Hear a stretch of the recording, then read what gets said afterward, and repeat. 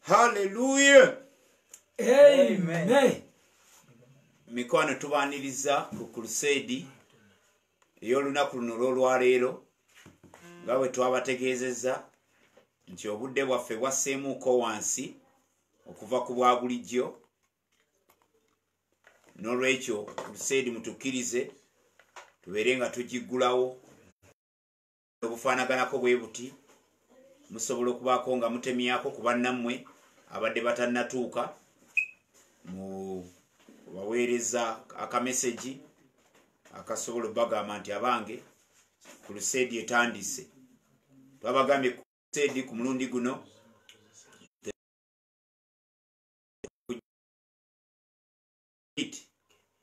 mu nnyumba we tuyimiridde ku lwaleero singi twagwaliridde bulungi. Mwena bamaze okutuuka mwetabe mu ssaala eno. Mukama omuyinza w'ebintu byonna tukwebaza olw'ekiseera kino, olwa buli musajja na buli mukazi gw'oyagala okutaasa. Ogambye abantu bange babula lwakubula kumanya. Tuzze nga tuyaayaana tusaba okumanya Mukama. Obikkule amaaso gaffe okubaawo gw'olokola gw'osumulula kuva mu buli busibe na buli buwambe mu linnya erya Mukama waffe Yesu. Amiina. Amen. Mwebale kujja.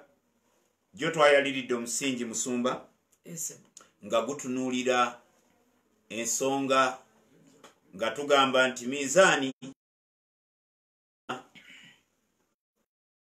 olukoba lwe tugenda okukozesa nga twekebera nga tutunuulira ebintu naddala eno mu nnyumba eyitibwa ey'omupentekooti. Tetugenda kuteekawo olukoba lulala lwonna okugyako Bayibuli. Ne tugamba tugenda gikkiriza ekebere kye bayita ekkanisa kyeki, ekebere yo yennyini sooke kukeberwa egwanira okubeera olukoba olupima lyeddoboozi eriba likebera buli kirooto ekirootebwa, yeddoboozi eriba likebera buli kwolesebwa. Oli bw'ajja n'agamba omwoyo yaŋŋambye ngobe mukazi wange ow'empeta mpase omulala tugende n'ekyo, oba tukkirize tutunuleyo. Bwe tuba tukkiriziganyiza bwe tutyo, kale ensonga lwaki tugambye kyekitabo kino ekiyitibwa Bayibuli ekirina ebitabo 66, 39 gwa ndagaano nkadde, 27 bya ndagaano mpya.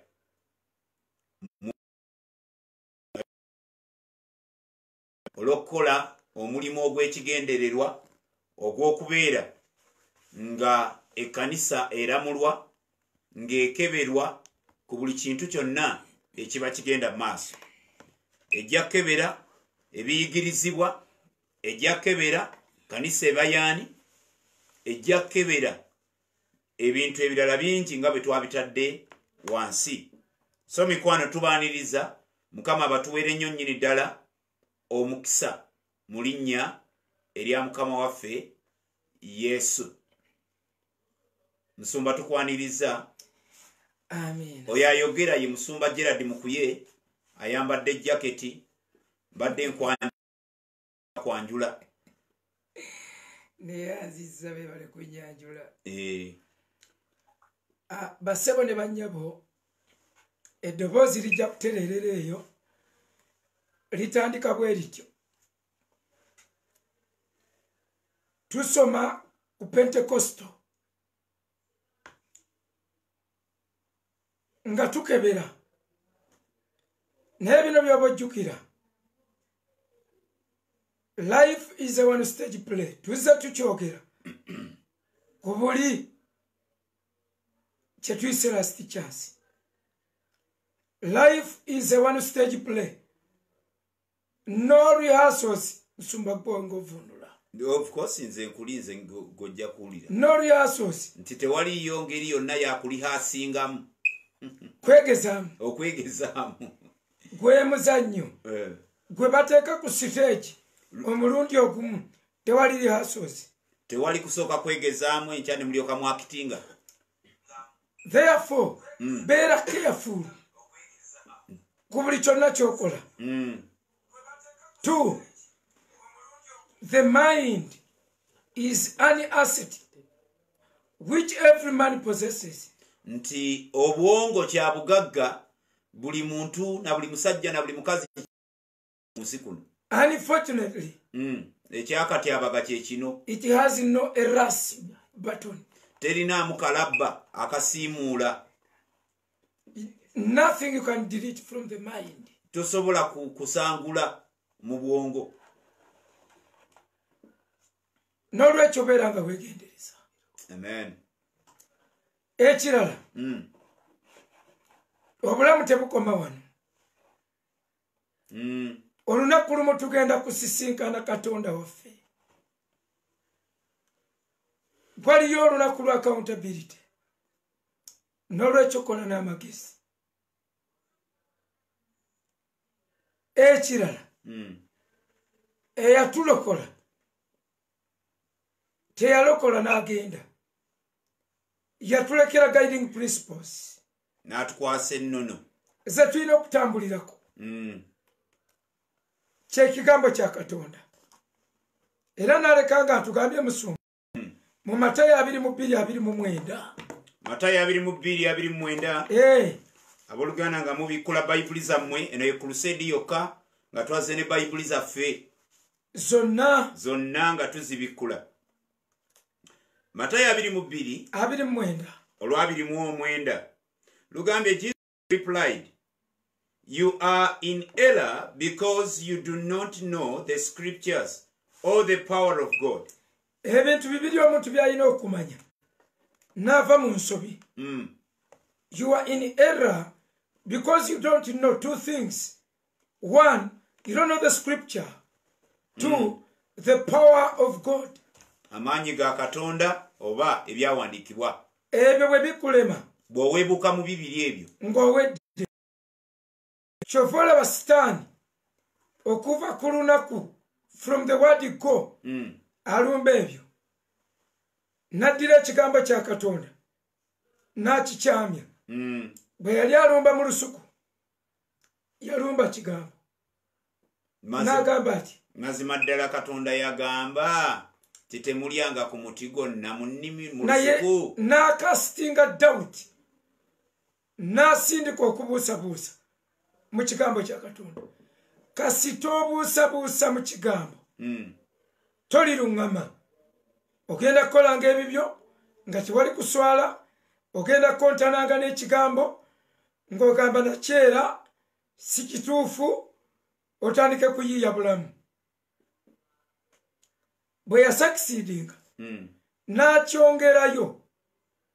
Yesu n'asangawo gurupu nga zikyabula n'abagamba mubula lwa butamanya kigambo kya Katonda. Buli kyamagero kye yakola ne bagamba Beelzebubu. Kyakikola ku lwa mizimu. Akikola ku lwa mizimu. Ebibiri we bikulema ng'owedde.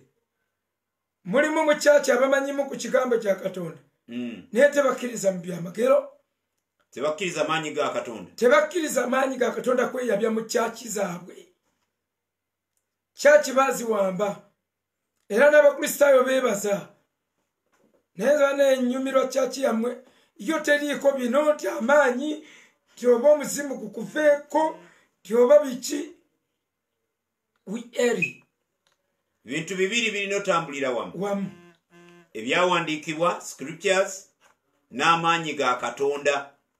Kyokka ate Musumba waliwo lw'osanga awalala nga wo bapaakinga ku maanyi. Gokka. There goes the power. Power. Ndabye Yesu wuyo mukwaya. Ne bazunza. Waliwo enjawulo wakati w'okugoba emizimu n'okukaabya emizimu n'okutulugunya emizimu. Oyinza okwekanga nga gurupu esinga ekaabya bukaabi. Obukazi obutera okukola effujjo bwe lityo. Amusumba abadde alina kyasomesa mu kyaki n'akivaako.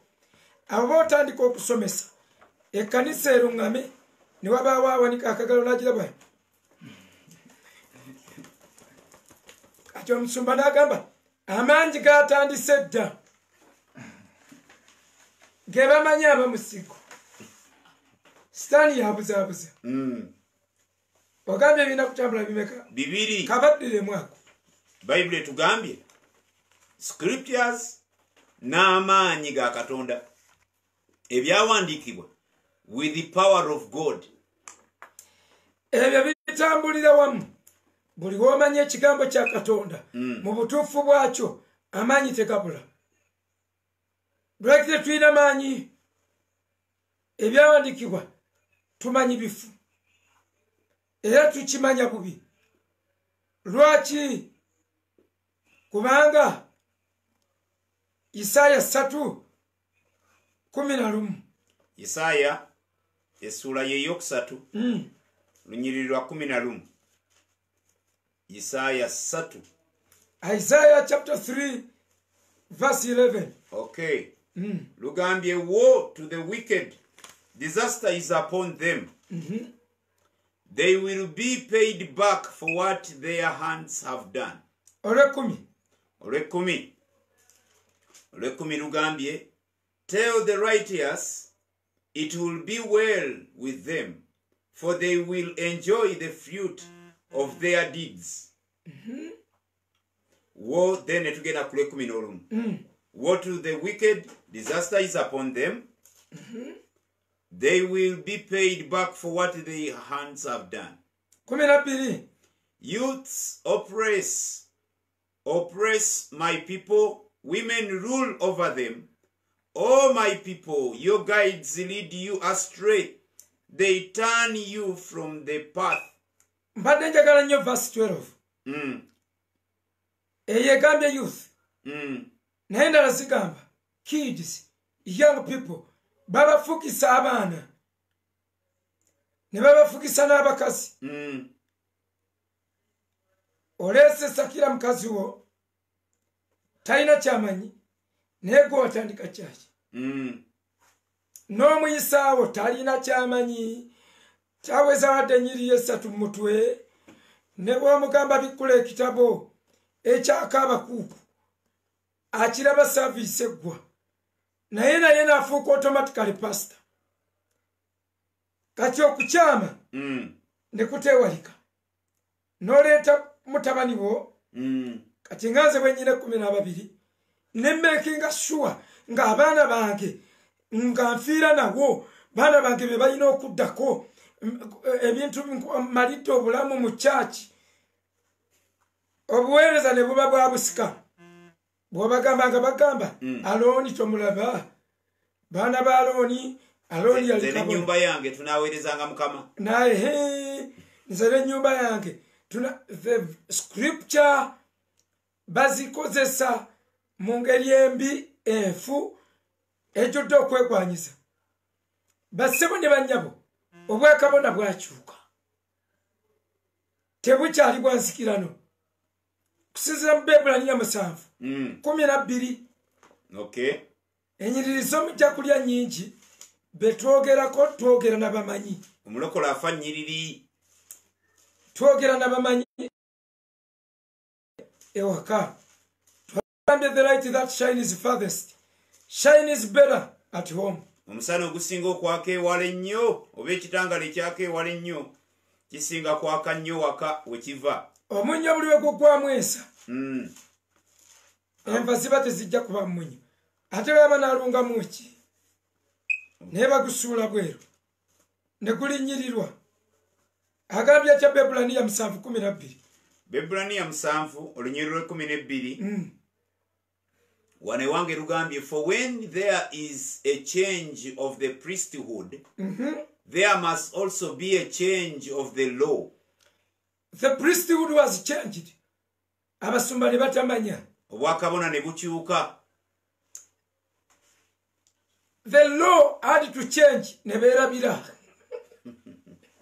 nga n'amateeka galina okukyuka kati ne batamanya nti gakyuka priesthood ne bante kyali yansikirano kubanga ekulosinze negenda eva mu Baleevi negwa mu kika kya Yuda egwa mu kika kya Yuda ekitayogerwako kyetumanyi nti kyo kyabafuzi otyo kyabakulembeze ekitayogerwako bwakabona priesthood yakyuka kakati bayibuli bwetugamba nti ababakyamya batugambye abantu bange babula olw'obutamanya byawandiikibwa n'amaanyi ga Katonda. In fact mu order entuufu Koseya 4:6 kakati awo katutere mu order entuufu olabe tulabe bwe tugenda okutambula tutereeza kanisa twetereza tusobole okugenda ffenna mukulu. Koseya 4:6 agambye my people are destroyed from lack of knowledge. Because you have rejected knowledge, I also reject you as my priests. Buno bwakabona buli temwali mugwe bagaana azironga azingo zalibwa kabona obera kabona naye ku buno n'okugoba bagoba buli atayagala kumanya atayagala kuyiga bagenda kugoba. Era nze nkubuulira mu COVID gavumenti eyinza okugulawo churches ezimu ziyinza obutagulawo nga yeganyi nga yayitirayo nga tegenda kusobola contention because twabagamba mu ngeri ennene oba entono abakulembeze naddala mu Afirika basavaivingira ku butamanya bwe bakulembera. Ebizibu by'omufirika mukulembeze oba bukulembeze naye Abafirika babuulira ebizibu byabwe ekizibu ekisinga obunene kye bayita omukulembeze. The biggest problem of Africans are leaders, but even those who are being led, they are also mistaken. They tell their biggest problem their minor problems. Philosopher atuddawo agambye nti obuzibu bw'abaddugavu ekizibu kyaffe bukulembeze ekizibu ekisinga obunene kyekizibu ekisinga obunene. Kyokka ate ekizibu ekyo tukikwata ne tukibuulira abakulembeze. Ebizibu byaffe ate ebitonotono ate tubikwata ne tubinyonnyola ekizibu ekisinga obunene kye tulina twetikka obwana bizibu ne tubitwalira taata kizibu. Kaya kyagambye mu buno bwa priesthood we bwakyuka nga bayibuli bwegambye mu Hebrews 7:12 n'agamba kati buno bwo enkyuka yabwe amateeka gakyuka. Amateeka gakyuse obwakabona bukyuse. Amateeka gonna ag'ebiweebwayo gakyuka. Tulinga ebiweebwayo ebimu kabona obirya wekka n'abaana bo biba byammwe tujja kiraba olwo olunyiriri. Tulinayo essomo ku biweebwayo mutwe mulamba mutwe kakati abakyabirira mu ndagaano enkadde nga bagenda okulangirira emergency, state of emergency nga church as a spiritual government nga yo terina kuggwanika wadde 10 n'eki ekyo kasita tujja kubanga amateeka gakyuse bwe gakyuka tuvudde mu Muleevi tugenze mu kika kya Yuda. Obuleevi obwensikirano tugenze mu kya Yuda nga kyakulonda kati laba Musumba ono akyafugira mu kikadde mu mateeka avaayo n'agamba nti tuli mu Kireevi ne yeekubawo nga ye kabona omukulu nga ye Muleevi era church bapastors beerifaalingako ng'Abaleevi naye buli weerifaalingako nga Muleevi bakugoba. Oli mugobe bayibuli egamba eri mu Baloome essula 11 layini okuva ku 25 nga Isirayiri bagigoba. Baloome 11 kuva ku 25 ova ku 25 agambye, I do not want you to be ignorant of this mystery. Yakiza na mystery. Don't be ignorant of this mystery. Brothers, so that you may not be conceited. Israel has been has experienced a hardening in part until the full number of the Gentiles has come in. Israelites have been hardened by God himself. Bible yagamba olwokuba baagaana kyenavamba waayo eri obukakanyavu. Kati wuuna abajjeeyo agambye abooluganda, this is a mystery. Gwe buli olabanga ekigambo mystery tolowooza nti basala ku linnya lya mukyalawo mistress. Baba bagamba this is something mysterious. Kyama. It takes understanding. It takes the Spirit of the Lord for you to understand a mystery. Kati agamba, I don't want you to be ignorant. To be ignorant of this mystery. Which mystery? That Israel was hardened until the full number of Gentiles comes in. Until the full number. And until the Gentiles will be fulfilled. Mpaka okutukira kwa bamawanga lwekuna atuuka. Isirayiri yenna deero bagikakanyaza. Gwe bwoga nti oli muleevi oba ogwambika bya Isirayiri 12. Therefore oba mukakanyavu. No wonder ku bye tulaba bigenda mu maaso. You are not a Levite. The law has changed. Ate era buli lwolangirira nti muleevi omanya ti omuleevi tabeere omuleevi kika kiramba. Kati oba olina okutulaga ekika ekyo, if you decide emmotoka yo bw'oba ogivuga ogitunuzeeyo givuge mu straight line yayo. Bamuzaala omu ne mukazi we n'abaana be oba na mutabani we. Emusayi gwa kireevi. Kakati bwe tubadde tubagambira nti bw'olemu okumanya mysteries ezo, Katonda agamba nange nkugaanyi okubeera kabona mu buno obwa Yuda n'okugoba bagoba. Kati kyagamba bantu bange babuze olw'obutamanya kigambo kya Katonda n'ebyawandiikibwa. Manya ebyawandiikibwa n'amaanyi ga Katonda. Ayina atugamba nti lwaki babuze? Ekibabuziza abatabasomesezza. Kubanga babakyamya ababakulembera. Kyagambye eri mu Isaaya 3:12. Ababakulembera babakyamya. Kati ate abantu be nabo ne baagala kibe bwe kityo. Nga Yeremiya bwe yatugamba nti balagulanga bwe baagala. 5:30. Yeremiya 5:3. Yeremiya 5:3. Emusumba Mukama bwakwazika ku maanyi. Bano tudiringa n'abakugu nnyo. Kale buli lumu ejjaddu bikkula. Sifudde. Kubanga twagambye Bible yebeeyogera. Tugenda kunyweza nnyo canonicity of the Bible. Tutereze ekigambo ebituleetera okubula. Obuyinza bwa Bayibuli. Obuyinza bw'ekigambo. Obw'amaanyi. Tubadde tubusomesa nnyo ku Mwoyo Mutukuvu. Soma 5:30 mu Yeremiya. Ye ayogedde bw'ati. A horrible and a shocking thing has happened in the land.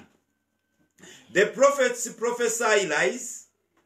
The priests rule by their own authority.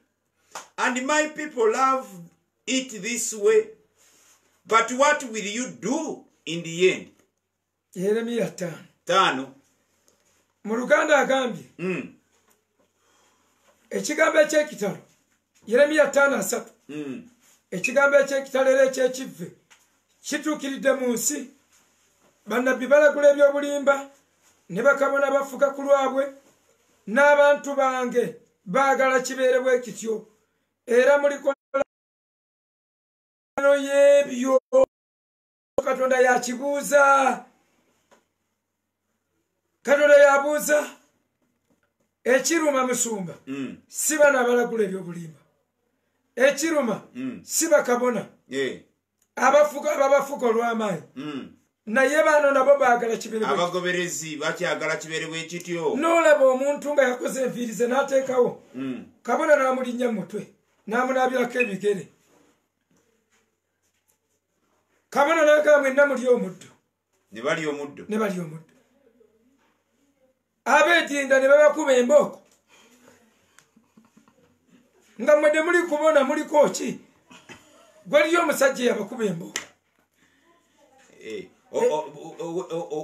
bisaka ow'obusobozi yakuba yalimisa buli misa ng'abasibe abakwata ng'ekyalo n'abayiwa mu faamu kati n'abantu ne baagala kibere bwe kityo naye leero twagala wetumalirako okusoma ekituyisa ekintu kino last chance tetwagala muteganire bwereere tetwagala onyiikire oteganire obwereere bannange mujjukire kye nabagambye abantu bafiirwa ebintu byabwe bingi nga banoonya obulokozi nga banoonya okubeerwa ne bajja gye tuli nga bakabona ne bajja ne bawaayo obulamu waliwo abakola ku kyaki nga gwe mulimu gwokka ng'ate bali ku voluntary services naye mubalowooza abo bonna mubalowooza kakati olw'okuba ebibuuza biri bibiri musumba twagala kunywezaako ekimu ekirala tunaakiraba mu maaso babula lwa butamanya ebyawandiikibwa kakati obuzibu bw'ebyawandiikibwa buli omu abiraba bubwe buli omu avunula bubwe buli omu ayogera abasumba bangi tebamanyina kumanya nti waliwo international system bayibuli gyeteeka okuvunulirwako waliwo kituyita hermeneutics the art and science of interpreting the bible engeri bayibuli gyerina okuvunulwa kyovula buli afunamu embavu n'afuna ebyuma n'afuna rediyo ze ng'atandika okulekaana afuna nno byuma byokka jasi omuntu afuna luyombo n'amusumba n'amutamirwako oyo nno bw'aba amusumba nga gwaliko yekka nga gwawubisa oba ne bakutuka n'amusumba ogamba nti kale ekyo kiba kalekaleko lwaki ye yamusumba bubi lwaki omusomesa omubbi yasanga omusomesa omusomesa n'agamba nange nze ndi ticca just talina sente eyali akulira ababbi agambye ki timusomesa bw'aba musomesa mumukube nnyo abatali basomesa temukuba nnyo mbaleke ne bakuba ticca n'abuuza lwaki nze munkubye nnyo bwe mutyo ng'ate ffenna tuli bantu omubbi n'agamba tetwandibadde babbi twayitako mu mikono gyammwe one day ne mutuwanda doozi singa mwatussaako emitima ng'abalinga be mulowooza nti basiru mubakyusiza enkola nabo ne batuuka mu kwesiima naye bwe mutyo mwatusomesa n'agamba mumukube ntegeeza ki mukyo bw'abanga ali kumusumba ng'omusumba yamusumba ebbanga ddene awo bakutuke bo naye ekisibo kino abantu bano balowooza era banyumirwa nti nga bagaya kyekituufu leero nze benjagala tusimbe ebyawandiikibwa ebayibo obuyinza bwabyo ekitabo kino nga bwe twatunulira ebitabo ebirala the bible is inerrant nti ebayibuli terina nsobi that one is a universal belief ekyo kikkirizibwa wonna it is inerrant terina nsobi apart from the injected words the few injected words ng'ogyeko ebitono ebisonsekeddwamu the bible which God knows is inerrant bayibuli ng'ekigambo kya katonda tekirina nsobi katonda gy'amanyi terina nsobi. Okay. Omuntu yenna asobola ogikwatanga ensobi.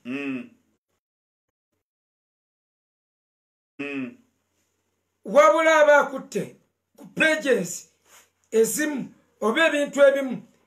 Kakati waliwo scenario eyaliwo sometime back ng'ekkanisa eringa ekakasizza nti tetulina bayibuli ezimu za kwokya.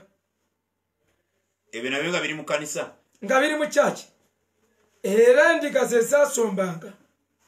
Ebyo ebintu byaliwoko edda ennyo somewhere byaliwo. Mwabimanya, abalala mwabisomako obaolyawo, nga bayibuli ezirugwamu ze zino. wammanga. One, bayibuli eyogera ekigambo Holy Ghost eba ya musambwa. Holy Ghost, ghost kitegeeza musambwa. According to them. Bakabona bafuga ku lwebyo. Two, bayibuli emisingamu olunyiriri kicupuli naye bayakwokya. According to them. Mark me well. Kubanga waliwo eyakajja ku group, eyakajja mu kirasi kati ku crusade, asanga oyogera yakwokya, kyemisingamu olunyiriri yakwokya, ye nadduka n'ayokya n'akusalamu ako n'okolamu ka cut out. Toshopinga ekintu kyetwogera kiri kiriya. Bible ezimisingamu ennyiriri tezimisingamu ennyiriri by mistake. Si nsobi okuba nti etalina lunyiriri lwetalina terulina. Bayibuli ezirimu ekigambo ghost tezikirimu nga bwe kyali kyogerwa ku media zammwe nti za musambwa za sitaani, mbw abasiyazi baagigula. Naye weewunya omuntu bwaluka ekintu ne wabaawo n'abakaabye ku lwekyo. Nga lwaki tebakaba nga okinnyonnyodde bulungi gomanye ebintu bye twakakaabira nga si bituufu. Nange nga mwendi mubakaabya. Kakati twagala twetegereza ebintu bino. Kituufu mu bayibuli mulimu ennyiriri ezitaliimu mu bayibuli ezimu. Era ekibuuzo musumba ekiri awo,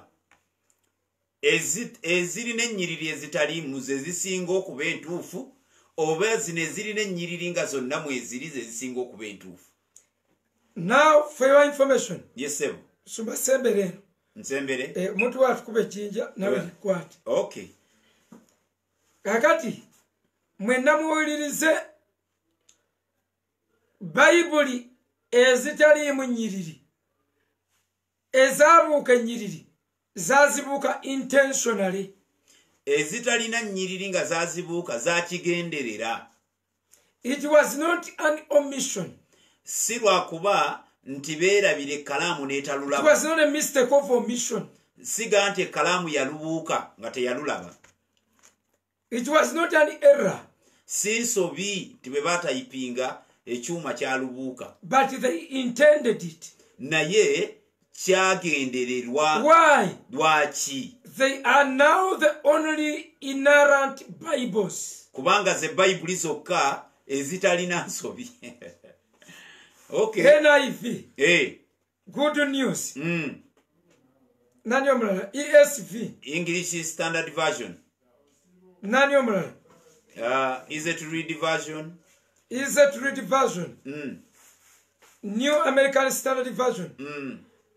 Ezo zonna buli Bayibuli eriko ekigambo Septuagint. The word Septuagint gobo kiraba mu Bible yo ng'ogibikutte eno. The word Septuagint means 70. Temukisaba mu lunyiriri naye kibeera eno ku cover pages gye zitandikira. Twogera ku manuscripts. Yes. Kati waliwo ekibayita Septuagint. Septuagint baalondayo abantu 7. Abantu abo 7 ne babatwala baddeyo beetegereze bayibuli. Bayibuli ezasooka oba eyasooka. Musumba. Yes, sir. Version ya bayibuli eyasooka yali mu Lulatini. Eyasooka? Ye. Okay. Musumba tujeno tulete bwoti. Nti endagaano enkadde ewandiikiddwa mu Lwebbulaniya. Otyo. Endagaano empya ewandiikiddwa mu Luyonaani. Naye abatume bamala okuvaawo n'ebitundutundu by'ebiwandiikibwa nga bayibuli tennakuŋŋaanyizibwa kufuuka kitabo kimu. Ne zibeera nti ebbaluwa gye baaweereza Ekkolinso, ab'Ekkolinso be bagirina, ab'Eggalatiya balina eyeewaabwe, ab'Efeso nabo balina eyaabwe, ne kituuka ekiseera nga ebitabo bino birina okuŋŋaanyizibwa. Bwe bikuŋŋaanyizibwa, ekitabo kye twasooka okufuna mu nsi engazi ey'awamu ng'abantu nga tuvudde mu kibuga ekimu naye ey'awamu yafuluma ng'eri mu lulimi Olulatini olw'ensonga nti obwakabaka obwali bufuga obw'ebiseera ebyo bwali obwakabaka obw'Abalooma, ng'obw'Abalooma Roman Empire nga be bafuzi abaliwo, n'olwekyo olulimi lwabwe nga luli so dominant nga lwe lwogerebwa nga bw'oyinza okuwulira nti Oluzungu lwe lwogerebwa buli awayi ettwale eriyitibwa ery'Omungereza. Yese Musumba. Now bayibuli eyo eyasooka twagiyitanga Syriac Sinaiticus. Ye bayibuli esookera ddala. Ye version eyasooka version gye tumanye yasooka oba gye tukebedde mu bitabo. Era yo etandika okulabika mu 3 emyaka 3 tuba twogera nti emyaka 3 gikwata otoleko Yesu wagendera nga kwa 3 nti ejo Yesu actually pastor na kino kirungi okuwulira nti Yesu teyaleka bayibuli oba kinategeerekeka. Yesu ekigambo Bible ayinza okuba akiwulira leero nga kiri mitima gyaffe. Ye mukamwa ke temayita mu kigambo Bible. Twagwirize nga tebanna tukyawa. Ekyo kyokka kyokka oli avaako n'agamba left. Kubuuliriza, can you imagine those who worship the book? Naye kankubuulira kino. Yesu Kristo yasomanga muzingo. Era omuzingo ogwaliwo gwali gwa Nabbi Isaaya. Tukimu ku mizingo emikadde. Bwe yayingira mu yeekaalu ne bamuwa omuzingo okusoma. N'ebitabo by'amateeka ebyawandiikibwa Ezera. Kati nga guliko fuuti 24. Fuuti 24? Waba nno wagazi. Kakati ezo fuuti 24 ng'osungulula busunguluzi bw'oti nga tekuli chapter, tekuli verses, tuwulira nga ate temuli spaces, temuli wadde punctuation mark, wadde column. Omuzingo nga gwabalema okusoma. Yesu n'atekinga preeminence n'agusaba. Ye yasomanga ne bagumuwa n'abo. Si gwe gwali gusoose. Kakati yabasomeranga. Naye olunaku lumu ne bamugamba okusoma n'abikula Isaaya 61 naye tekwali chapter. Era nga bw'oba omugamba omusomi tiwangisebo kabona yayogera. Ani anasoma ekitundu otyo nsomera wali nti wa bayibuli egamba n'asoma wali awagamba nti nga tebawogerawo nga tebannebaga nti nga tekuli title tekuli chapter tebakumutwe bweguti tekuli lunyiriri tekuli wadde nga tebisomeka temuli nga biriyawo nga tuziyita codes. It was a codex. Era nga baziyita codex nga ziringa ziri mu codes nga tesomeka kati mu Matayo. Okay Musumba. Ndese Luka 17. Okay. Agambye the scroll of the prophet Isaiah was handed to him. Muwulira, the scroll muzingo bajjangayo nga baguzinze nga bagusibyeko n'olubuzi ne bazungulula ne bagumuwa. Was handed to him, unrolling it, zingulula. Nazingulula. Unrolling it, nazingulula. he found a place where it is written. Kati mark the word. He found a place where it was written. Which place? Tekwaliko linnya, tekwaliko chapter, tekwaliko kintu kyonna. Tekuli verse. Era nga baba bagamba singawo kono gamba nsomera wali awagamba nti kati nga Yesu yekka yalina capacity etamala na kunoonya. Agwa bugwawo nnyini n'asoma exactly ne bamulekera omuzingo yaba agusoma. Tekwali ne bamuga n'atuuka awagamba nti omwoyo wa Mukama Katonda ali kunze. Tebagambye n'atuuka mu Isaaya essula y'enkaaga awagamba nti kale ne bolekerawo. Musumba nga maliriza ate bwe yamala okusoma yagulekaawo. Then he rolled up the scroll, gave it back to the attendant, and he sat down. N'addamu n'azingako omuzingo n'aguwaayo nga toba nagugwo. Omuzingo gwali ogwo nga guli mu yeekaalu gwokka.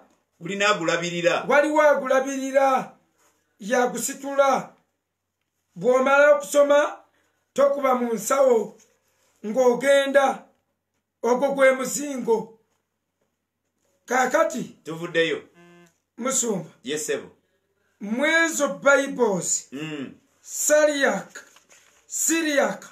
Sinaiticus kiri Syria notekako si Syriac Sinaiticus basiperingira omuntu obwo mu ngeri y'okuwandiika ojja kuwandiika SYRIAC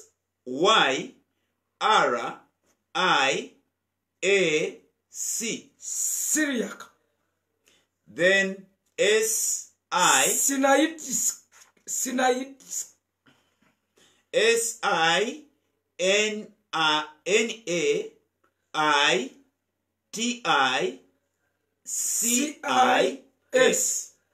Ogwo batugambye gujja mu bisatu asatu wakati wa bisatu asatu ne bisatu nkaaga. Bisatu asatu ne bisatu nkaaga. Era awo bwe tulabire yaddakaawo gye bayita Vaticanus.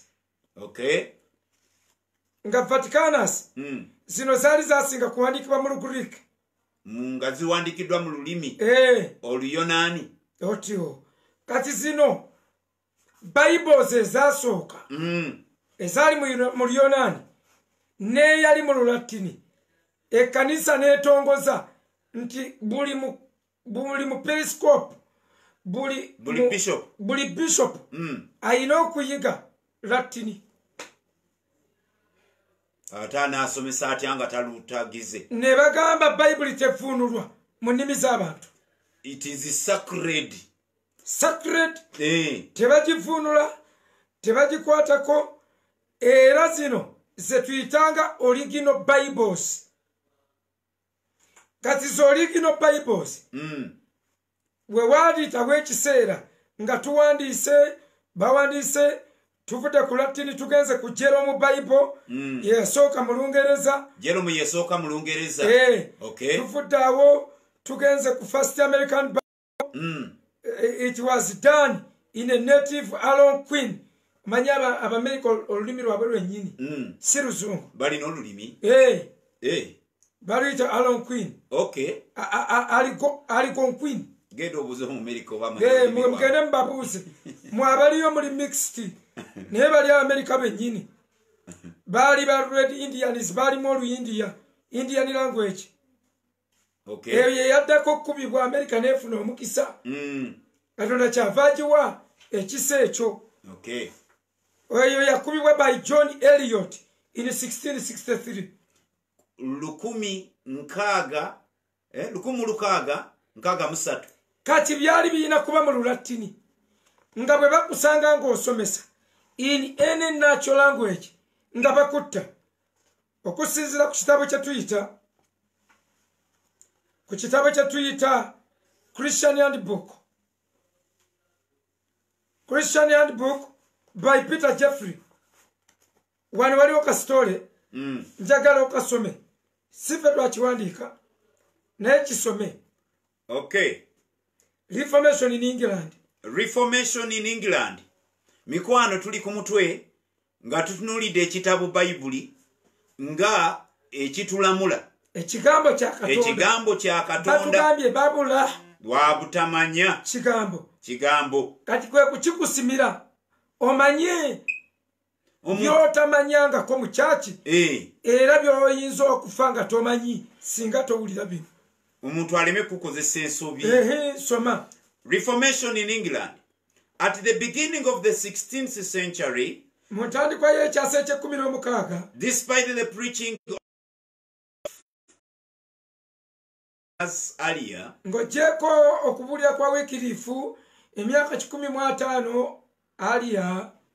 England was very much under the papal authority at Rome.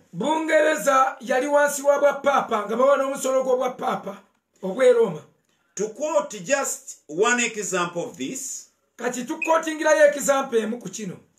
4th April 1519,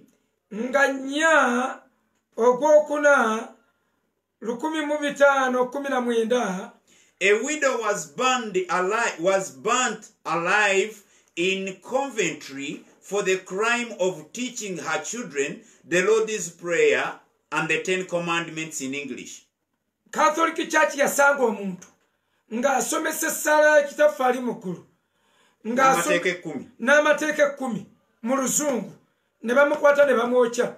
Kati bagoba Luzungu kati gagojja oyogera eby'Oludica bagoba Luzungu nga gojja n'engero tikamukamu gwe Muganda bakuba Omuganda mu mutwe ogwo bagobye Luzungu. Kakati Oluzungu olwaleero amalala agaliwo naddala upcoming preachers when they read in English they feel so comfortable trying to make people believe that English was the original language of the Bible. Era bonna bawulira mu Luzungu nga bawulira mu Lungereza you worship English. Naye Catholic Church nebwe yasanga nga asomesa mu Luzungu yamutta ng'ate asomesa baana be. It was illegal. You are not supposed to teach apart from in Latin. Nga bw'okiraba mu Basiraamu nti Qur'ani tevuunuddwa. Qur'ani teri mu lulimi lwa naddala zino ezaffe wano mu Africa tebazikiriza za sitaani. Kati ate abazoogera mwene muba batukuvu gweranga tolabuka. Okay. King Henry VIII was himself a staunch Catholic who, as a reward for writing a treatise against Luther entitled Assertion of the Seven Sacraments. Oh no, Kabaka Henry omunana bamutikira n'omutikira olw'okuba yali mukatuliki mugundiivu era n'alwanyisa nnyo ne Martin Luther eyaleeta reformation. Musumba history bayinza obutamalako kyetubala tukimyawo kibadde ky'ekizampo nti it was illegal for the Bible to be interpreted. It was illegal.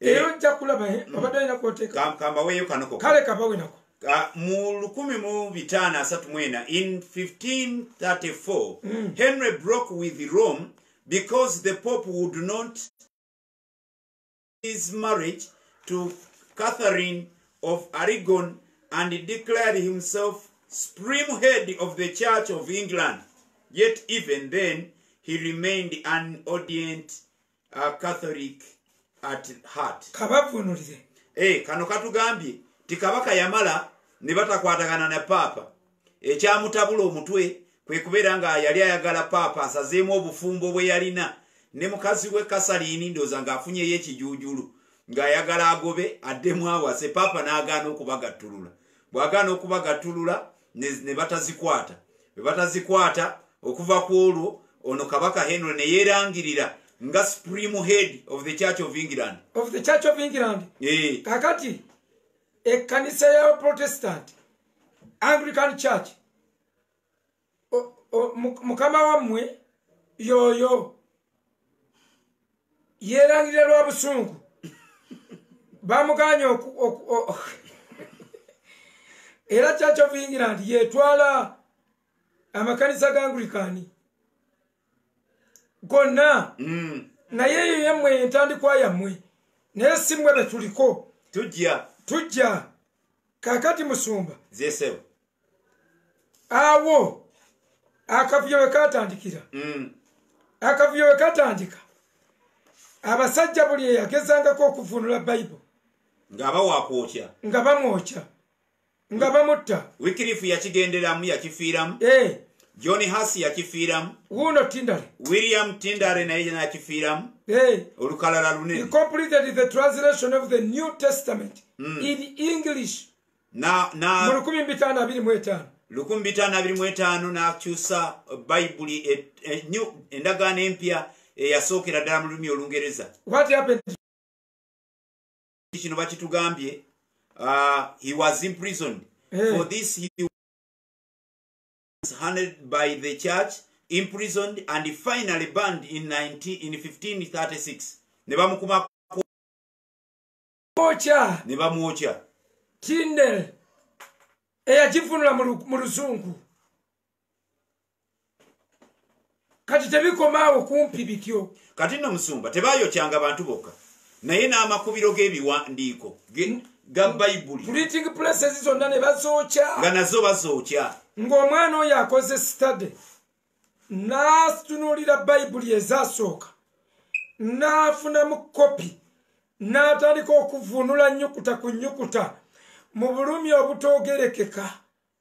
Olaba omuntu bw'akola ekintu naye nga ogwoyo ogumusindiikiriza gwoyo gwa kikatuliki nga gwe gumusindiikiriza ogwayo kyaba William ogwayo kyaba Wycliffe ogwayo kyaba John Huss nga gwe gumusindiikiriza ogamba nti buli yonna etagira bweti yokya tukyoke daimoni eyo yemu eyambala omuntu n'emukoza ebintu naye nga tamanyi.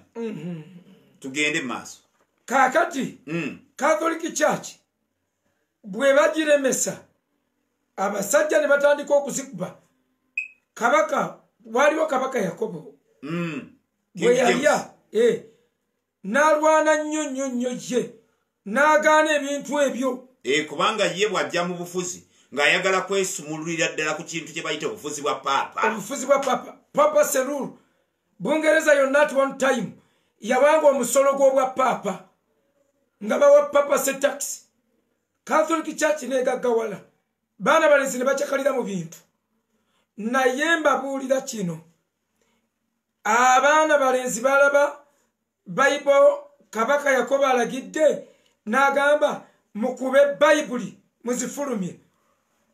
Awo we mwafunira King James's version, authorized version nga buli kwe bakwata nayo. I have been authorized by King James. Kabaka Yakobo yagabye olukusa. Awo ne tufulumya kye bayita ne tufuna King James naye waliwo versions nyingi nnyo zetubuuse.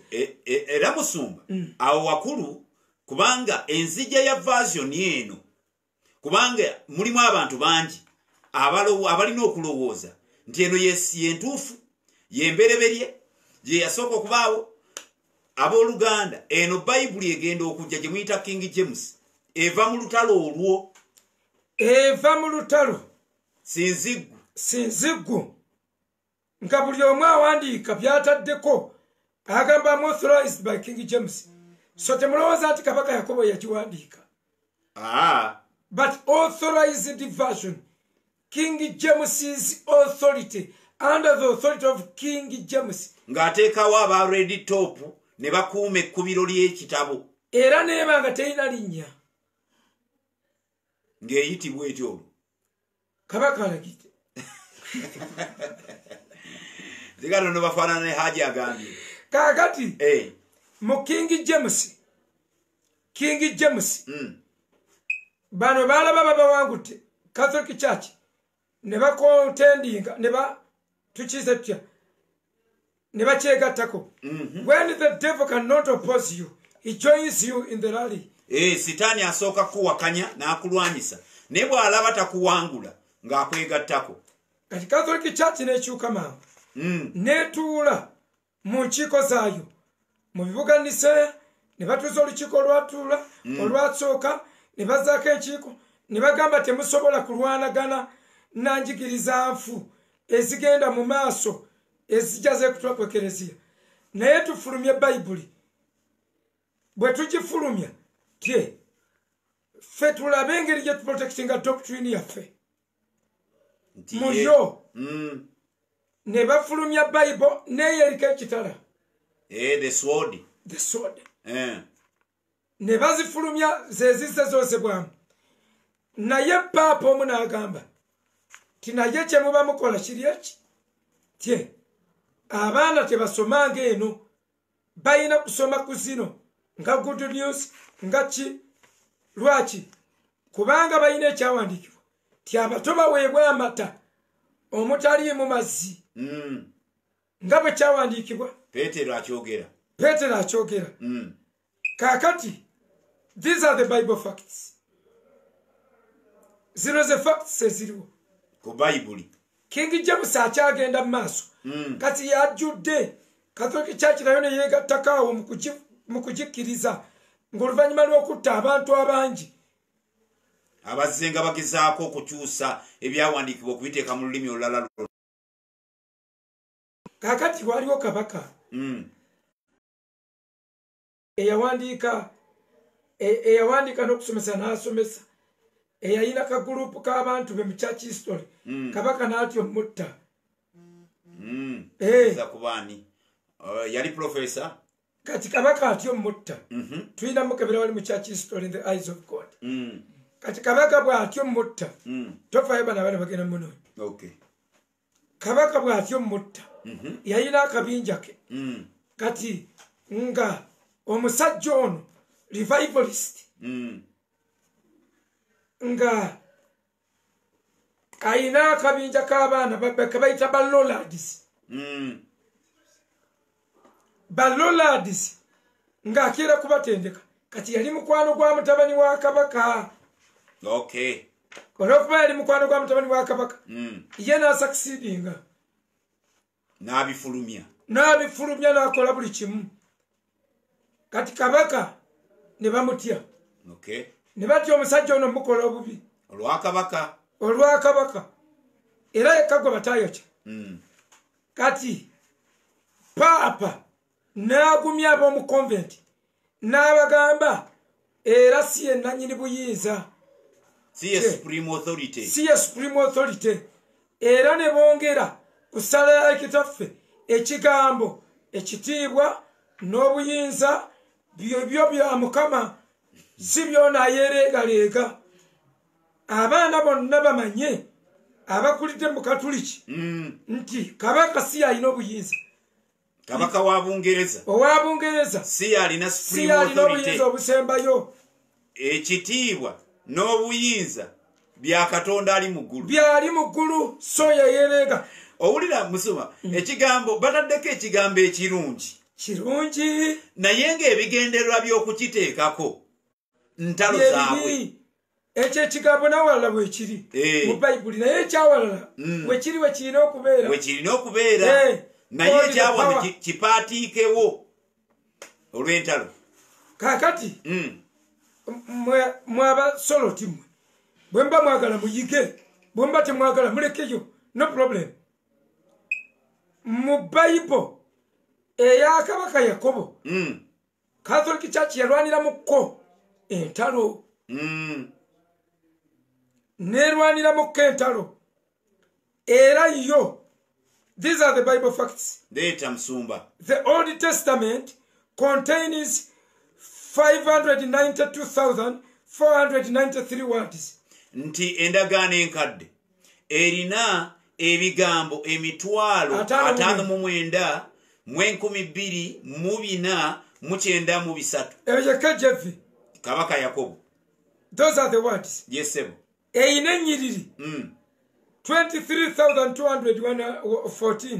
Erina ennyiriri emitwalo 23,214. And it has chapters 929 chapters. Erina essuula ziri 929. 929 the chapters is a Bible. Yes. Neba n'ebitabo 39 tuli ku ndagaano enkadde. By'ebitabo 39. Ebitabo 39. Ate New Testament endagaano empya erina 181,000 words 253. erina ebigambo emitwalo 18 mu 1,253. Ate neba n'ennyiriri 7,959. Nebaamu ennyiriri 7,989. And 260 chapters. Neba n'essuula 260. Ne bibeera 27. Kati bino bibagasizaawa.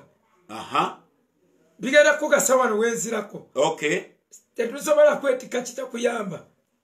Gwono bateweeyambye. Naffe twaliyagadde okubanga twebase. Otyo. Ng'abalala. Kati toto eri bweti. Leeta. Bayibuli yonna erimu KJV. Kabaka Yakobo. Erimu ebigambo emitwalo 773,746 words. Ebigambo byonna awamu emitwalo 7 mu 7,346. Erina ennyiriri 31,173. Ennyiriri emitwalo 3,113. Chapters 1,189 chapters. Nebeera n'essuula 1,189. And those are 66 books. By'ebitabo 66. Obutakulwisa kubuulira the common word is ebigambo ebisingamu okubanga biddiŋŋana kyekigambo andi. The Bible begins with the word in. Bayibuli etandika n'ekigambo mu. It ends with the word amen. N'ekisembayo n'ekigambo amina. The entire Bible. Bayibuli yonna. But the Old Testament ends with the word curse. Naye ate endagaano enkadde ewunzika n'ekigambo ekikolimo. Okay. Waliwo kyenjagala wano ekindesesesa bino. Kireete Musumba. Kaakati. Kubanga Musumba amakulu gensinga okulaba mu bintu bino. Era nalwaki bikulu. Kwe kwewala tufunye nnyo obuzibu. Omuntu awanuka eri takirinaako kumanya kwonna naye ne kibuza bangi. Yakobo n'agamba bannaye abasomesa mwali badde batono. Singa mumanyi temwandibadde bangi. Kubanga okulamulwa kwammwe kulala. Kaakati Musumba. Leeta ssebo. Ziri zensoose okukuwa. Yes ssebo. Nkuwadde toto ey'ennyiriri. Toto y'ennyiriri eze Bayibuli ziri ezasooka. Version ezasooka zero toto zenkuwadde. Okay, zitali ntabulemu giri emitwalo 7. Okay. Kaakati kubanga kyetuyita okutabulamu waliwo ezasooka ng'omukatuliki kubanga omukatuliki nga tannalwana ntalo abasooka okufulumya baafulumya ng'omukatuliki tannatandika kukolima na kulwana ntalo. Okay. Zaali emitwalo 7,700 mu 13,746. Yes sebo. kakati King James ezaddako versions ezagoberera versions kati ze mulina gye bayita King James ng'omulaba akyusizza enkola agamba nti si kyayagala kulwanagana nabo naye kamba egatteko kati yo King James eriwo kati erimu emitwalo 78 78 mu kanaana mu 258 ebigambo ebisangibwamu 788,256 words. Now out of those words ebigambo 1,014 mu 565 are only in King James. They are only era baba King James bagamba unique. They are unique words in King James. Ebigambo bino bisangibwa mweyo mu kabaka Yakobo byokka we bisangibwa. Kakati batuuka mu myaka ekyomu maaso eyo ejaddirira ne balonda abavubuka 7 abasomya Olulatini abasomya Olugiriki baddeyo beetegereze Bayibuli ziri ezasooka bwe bagenda ozeetegereza buli kye baasanga mu King James nga kuno ku original tekiriiko nga balubuuka. Okay. Buli kye baasanga nga waliwo olutalo nga balubuuka buli ekitali ku original text bakibuuka intentionally kubanga Musumba abalenzi bano bwe batuula okuba abaanalyze kubanga olwabe Musumba butwogera wano ne tugamba nti waliwo olutalo simple obwongo bwaffe bufumintiriza kitono ku kye bayita olutalo naye olutalo oluyitibwa olutalo lw'eddiini mbabulira olutalo lw'eddiini kintu kirala nnyo oli akola ekintu kyonna ekizibu ennyo naye abasajja batuuka okuwandiika abo b'oyogerako ne bagamba please katuddeyo tukole okunoonyereza nga tunoonya ekintu kyekiyitibwa original manuscripts ng'omulembe gukuze ng'ennimi zisomeseddwa abasajja ne bagamba katusome olw'Ebbulaniya tulutegeere tusobole okusoma ebiri ku muzingo gw'olw'Ebbulaniya tusome Oluyonaani tulutegeere tusobole okunnyonnyoka ebiri mu muzingo gw'Oluyonaani. Bagenda okunoonyereza ne basanga mu original manuscript oba mu mizingo egyo egy'olubereberye ne beesanga nga waliwo ebigambo ebisangibwa mu kabaka Yakobo naye nga ku original manuscript tebiriiko. Leeta Musumba kakati ezo Septuagint Bible eza Good News NIV bani American gundi American nezisalawo obuta contradicting na King James olwe hona gye bagitekako olw'enjiri nti mwe yatambulizibwa ne basalawo babuuke mbuuke basigale nga bali consistent in counting verses. Okay. Okategeddako Musumba? Nkategeera bulungi nnyo kubanga Musumba njagala nakiyita kuyisa na magezi. Waliwo ekintu nga bwe tuyinza okugamba nti abooluganda nali mu Katuliki nendokoka naye siyinza kugambira ddala nti Obukatuliki tebulina kye bwangasizaako ddala wadde olw'ensonga bwannyamba okutegeera nti eriyo Katonda. Kale mu kuwandiika kw'abantu bano kwe kugamba nti ekitabo kino ekya kabaka Yakobo enjiri ezeesaasaana bwe tunaawanuka eri okugamba obugambi ne tuliyingira mu lutalo lw'okirwanyisa tujja kuba twekuba ffekka. N'olwekyo tuleete tuwandiike naye nga tuteeka ku minzaani bulungi ebitaliimu nga byayongerwamu bisigale nti byayongerwamu bwongerwa ku original manuscript tetubisanzeeyo. Byebyo ebigambo omutwale omugumu 14,565 ebimu nga biri mu verses ebirala nga phrases nga kitundu kyakyawandiikibwa ekyokulabirako Matayo 17:21 Matayo 17:21 olunyiriri olwo lwagendawo si lwakuba twe lulina okubeera kati lwaki bali bagumiikiriza ebitali ku oligino nga nabino si bibi nga tebitwala mugeyeni ng'ate awamu biinawo awalala gye biri mu bayibolo naye awo nga tebiriiwo for example Matayo 17:21 gwe tomulina awo muyiyo muyange simulina newa good news tamulina ate nga abakubi banjawulo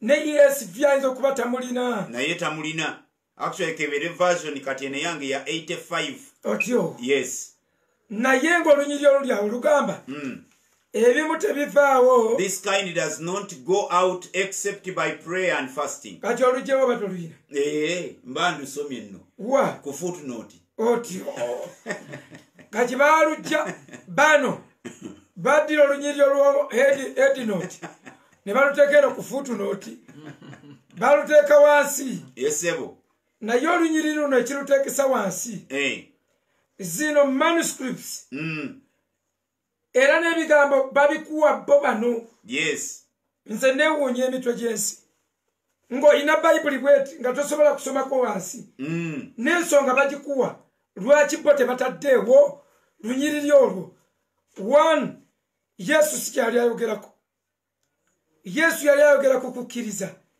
kati mu budde buno waaliwo ekkanisa nga bafuluma nga bagenda bagamba the righteous shall be the justice shall be we shall receive justice by faith we are justified by faith Martin Luther yafuluma n'ekithiimu ekyo we are justified by faith we are justified we are not justified by works n'awakanya Catholic bino byonna byekola ebyokuwaayo ebyokugula biki ebyokusoma rosaries bwabiwakanya yavaamu agamba we are justified by faith kakati baba bavunula abakatuliki bavunula KJV ne basangamu nga Yesu alinga asimbye bali abali justified by faith bagenda okusoma story yali ku birala kubanga musumba omutwe gwa story eno mu Matayo 17:21 omutwe gutandikidde mu lunyiriro lwe 10 n'ennyanga kugamba the healing of the boy with a demon. Very good. Abatume omukazi yajja n'abaloopa anti labayo musumba story ero bojja wano wagulu ekisula ye 17 mwe tulina kye tuyita triumph entry a transfiguration non triumph entry transfiguration Yesu akutte Yakobo Petero Yokana bagenze ku lusozi olw'okuwanisibwa bwava ku lusozi bana abalala omwenda basigadde wansi omukazi abaleetera omwana we aliko daimoni basaba bagoba daimoni ziremerawo Yesu akomawo omukazi amunnyonnyola nti munnaye abayigiriza abo n'abaleetedde omwana bamusabire n'okutuza n'atandikirawo okusomesa okukkiriza n'agamba bwe mutabana kukkiriza tekikwatagana ne bye yayogera ku lunyiriri olwa 19 era 17 o unbelieving and perverse generation omulembe ogwakyama Jesus replied how long shall I stay with you ngenda kubagumikiriza mpaka ddi how long shall I put up with you ngenda kubeera nammwe mpaka ddi bring the boy here to me mundeetere omwana Jesus rebuked the demon n'agoba omuzimu and it came out of the boy and he was healed from that moment n'awonerawo then olwo 17 tuba twagize okay then 19 then the disciples came to Jesus in private and asked why couldn't we drive it out lwaki gwatulemye verses 20 he replied because you have so little faith Yesu n'abawa ensonga n'abagamba kubanga balina okukkiriza kutono I tell you the truth, if you have faith as small as a mustard seed, n'agamba ne bekanaba katini katya nga mukalina, you must say, as small as a mustard seed, you can say to this mountain, move from here to there, and it will move. Basebo ne banyabo topic yali ndala.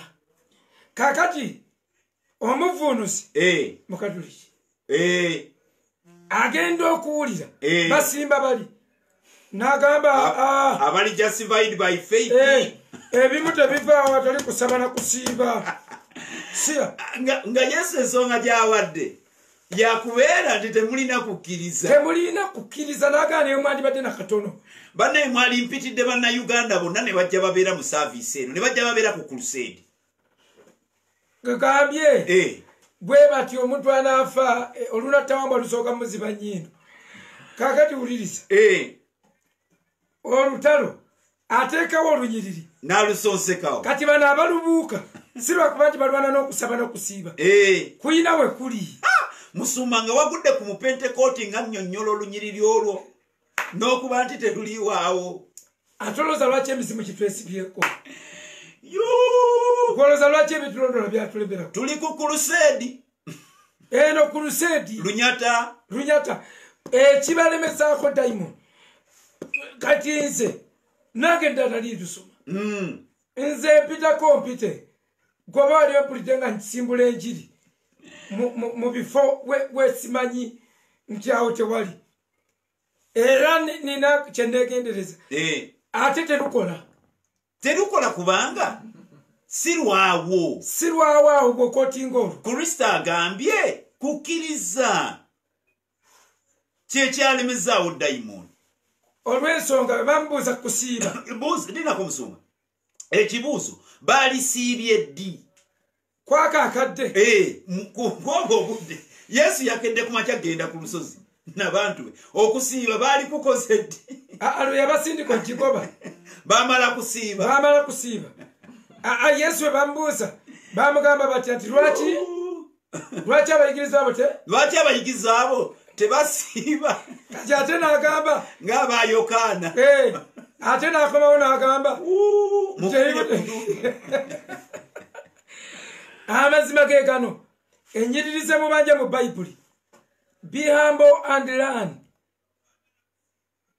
from this short man naffe twakkiriza okusoma tubibaleetere mubimanye bwe basimanye ebyo mbaki togasibwa kubanga amaanyi gali mu kigambo kya Katonda ekiri appropriately used singa okwata ejjambiya n'ogitemesa watasala ojja kuvaawo ogamba omubbi mugumu rightly dividing the word of truth rightly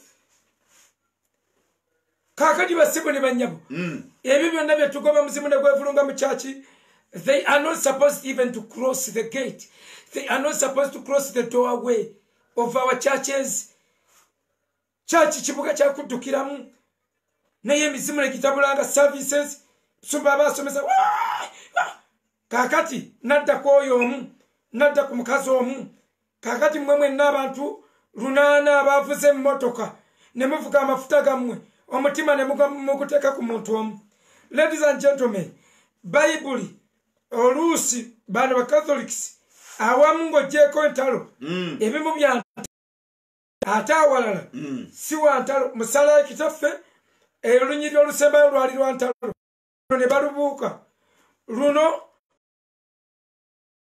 gye lulagira ne balubuuka kubanga eri omukatuliki alina essaala ze ennombo gye ezitambulira ku lozali alina essaala ze ezijja omufu mu magombe mumanyi mu puligatori zigende zimutwala eri atunda indaligensiyo nti waka egundi bwegwira ku ttongolo omufu aba amaze okulosinga kati ogende ogambe nti kukkiriza kwokka kumala okugjawo ebizibu by'ensi eno ng'okwata mu kittavu abantu banajjawo ekiweebwayo omwana n'anyigawo nti ebimu tebivaawo okujjako awali okusaba n'okusiiba ng'ennaku z'akalema oba ozisimbudde bw'oba ogyewe olunyiriri olwo oba okubya ekintu kinene teruliwo.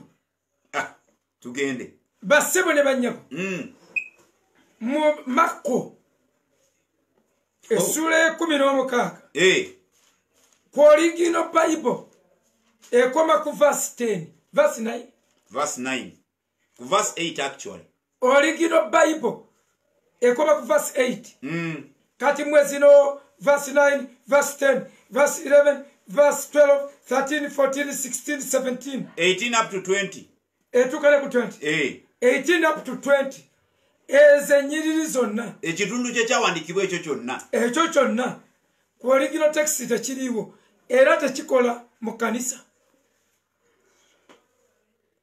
Ho batugobye mu nsi batukutte leero bannaye wuliriza luno olunyiriri kakati bino binagenda n'abakkiriza n'obubonero buno anti obubonero buno bunagendanga n'abakkiriza otyo banaagobanga emizimu mu linnya lyange otyo banayogeranga ennimi empya otyo nebi bwenakwatanga ku misota banalinyanga ku njabeza obusagwa tekigenda kubabojja bananywanga ebiki bwonywa dayizoni takutta togenda kufa kati kyemuva mulabanga ebimu wano bikola wadde tebiriwo byonna bino ebimu birina we biri awatuufu ng'ennimi empya awatuufu ng'ogoba emizimu birina we biri nga Yesu atumye ensanvu ng'atumye ne bagenda ne bagoba dayimoni birina we biri kati ebitalina we biri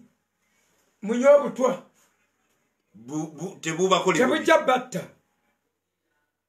kati omanye ekyo wekijjiramu you'll pick snakes omanye awo ekijjiramu annyonnyola kati bagezaako kabaka ayagala okuwa paapa buki obutwa naye bw'ayagala okubumuwa enkwe zikolebwa bamutwalira olugambo tibakuteeseza paapa yanukula bw'ati nja kubunywa neme kufa okakasa paapa kakati paapa nga bamulabudde ng'ebyokunywa biyingirawo paapa ng'abiyiwa bw'abiyiwa ayoza azzaamu ak'okunywa akalongoofu ayita abamonko nanywa ne bamugamba twakulabudde kitokomba ku kikompe ekyo n'agamba bwe bananywanga ebitta tebagenda kufa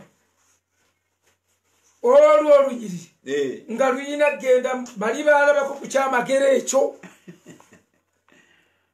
naye gwe oba oyagala otukakasa katonda ayinza byonna ewaawo naye eyo layifu ndala nnyo ya faith eri ekola eri mu faith wala so si believe kubanga ekola bukozi nga ngwagambe ntya nga katonda ayintervenize naye n'omala obukwata munnaaye tekiyinza kuwandiikibwa nga bwe bagamba Danieli omuliro gwamwokya bamusuula mu muliro nekutakola ki Sadraki Mesaki Abedinego bagenda fuluma mu muliro nga tebalimu wadde akawoowo k'omukka ogubawunyako kati bayibuli katonda tayinza kuwandiika omuliro naye munaagugwangamu tegujja bookya.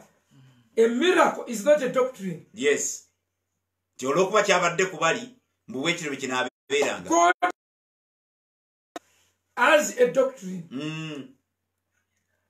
Kakati wano tekirina walala we kiri. Makko ya kirina.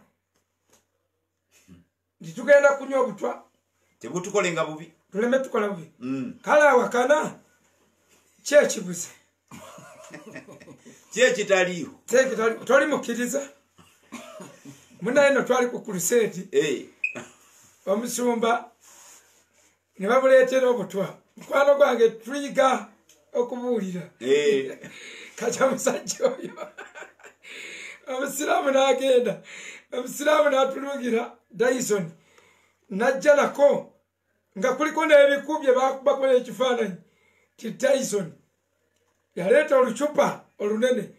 N'agamba takbir abalokole bagambye bwe bananywa obutwa tebugenda kubatta mbulese ha ne bajja takbira Allahu akbar kati bwe bayingira ne bagamba musumba obutwa bubuno bwedde osoma agali musumba ng'agamba omusajja dduka ogule bubiri nga bagenda nga bagula bubiri obucupa bwe babuleeta nga musumba agamba akamu kampe ng'akasumulula n'agamba nawe sumulula akamu sajja n'akasumulula n'amugamba bwe nanywa nzekka ojaga bwabadde bufu bwe siife tugenda kunywa babiri bw'onoofa buli omu amanye nti obutwa bwabadde buki bulamu nze sifudde bufi k'omusiraamu oli muyaye naawe oli muyaye wetuwonera nti omusumba alina amaki abagenzi naye yali agenda okutuka kutuka ebiki so mikwano gyaffe twagala bagamba ki mikwano bino ebintu bye mulaba buli omu abikule kale mwe abawuliriza otukakasa mwe mumanye nti waliyo abantu abawaddeyo emitwe okusoma mpa bayibuli eri eya Jerome eya Catholic mwe balwanira entalo yino eno KJV eyo Holy Bible najijja mu kigo ky'ebusuubizi nasomberako omusosodoti ebitabo n'agikusigamu n'aginsikamu Father Sekamate ye yaginsigamu ekitabo kya Esita ekyabwe kiriko chapter mmekeno Esita ndaba oli mu ya 16 yino 14 15 Esther 16 ira nange mbikule yange mu kitabo kya Esther. Everybody, you can open your book of Esther to prove what we are telling you. Alina mwabazinda ku mikutu ez'abakatuliki iyo jijjayo yino eno lwakubanda gisabika nnyo naye kankulage mu mugongo gwayo Holy Bible KJV eno gye balwaniramu entalo kakuse kakati Esther mulabye sebo mu Bible zammwe mwenna abali eyo open the book of Esther, the last chapter ki eno the last chapter is chapter 16 the last chapter wazi tuba tugisulise last chapter is chapter 16 baba kiraba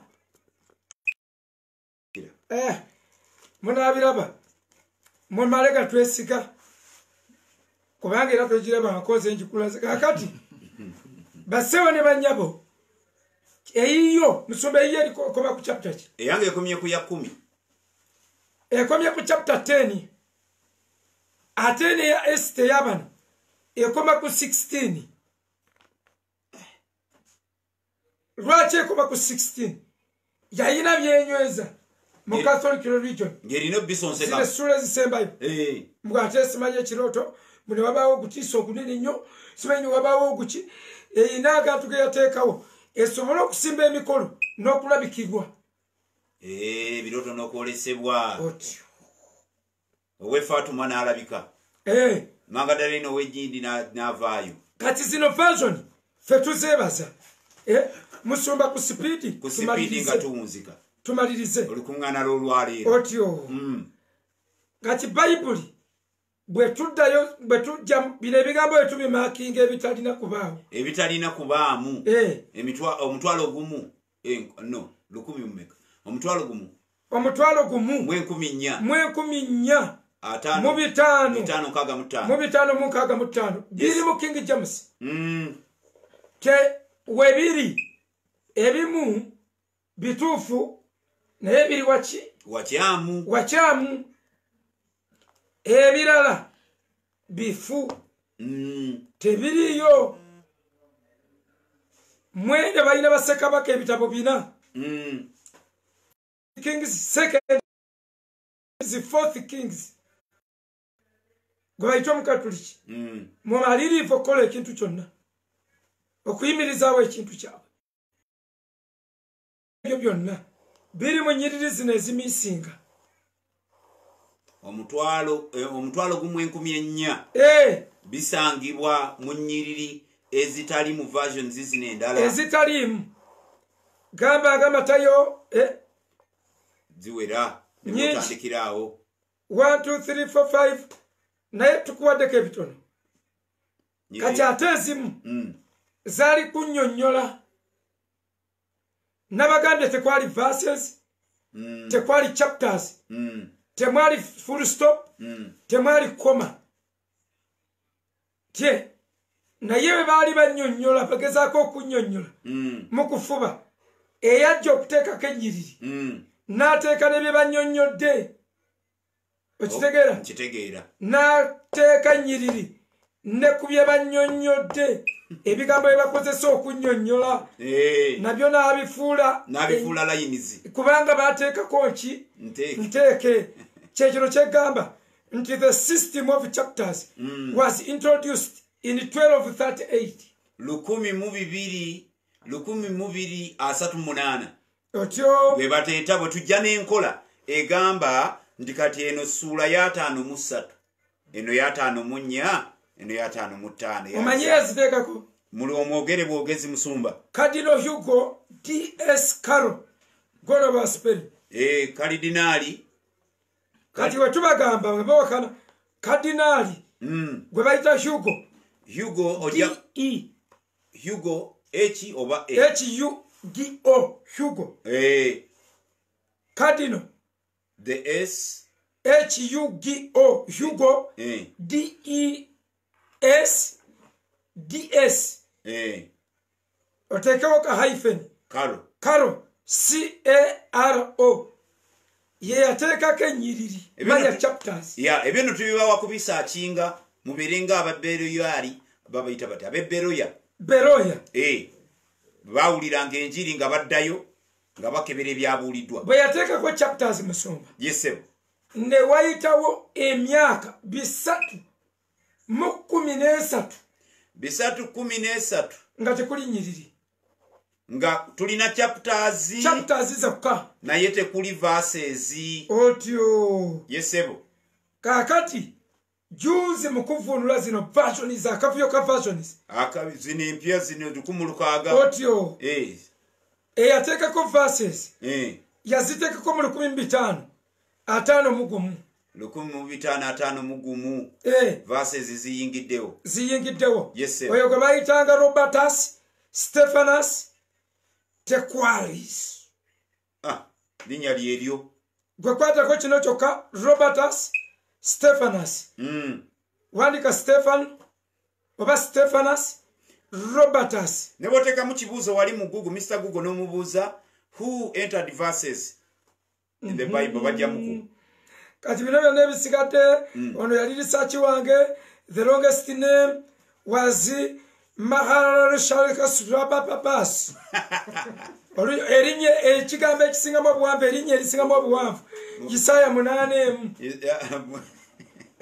Isaya esula y'omunano funulaze ntogedde mu Luzungu erinnya eryo mu Isaya ndusome mpozi tusome Isaya 8 Makerusalaluka kasararoswa kasubasi amazima gennyini kabeere kumpadde kulusoma basijja ddusoma lwero era ne batugamba ayogera erinnya eryo yayingira eggulu muba muwedde abooluganda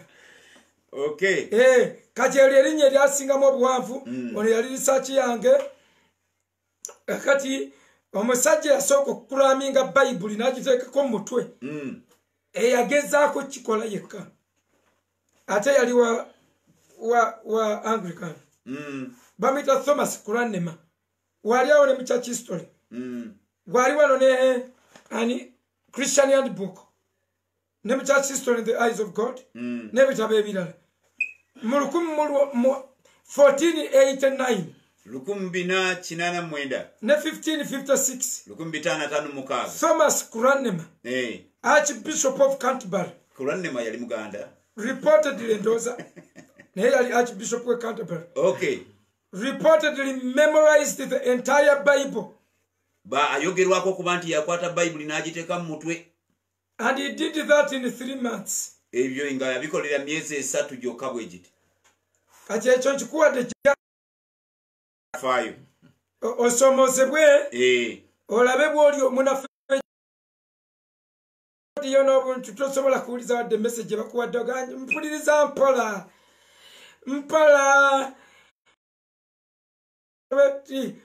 Olabe omusajja aba. So, Musumba. Yes, sir. Lwaki sibireka bino wano? Ne bagamba bugambi. Nti kino tukimaze. Oli omusajja gwe nali yabagamba yabadde bamuyita wikirifu. Eyalina baloladizi. Of course, John. Batya. Okay. Kati ezaddakawo baani naye ebibuuzo byaffe biri. Who added Mark 16 verse 9 to 20?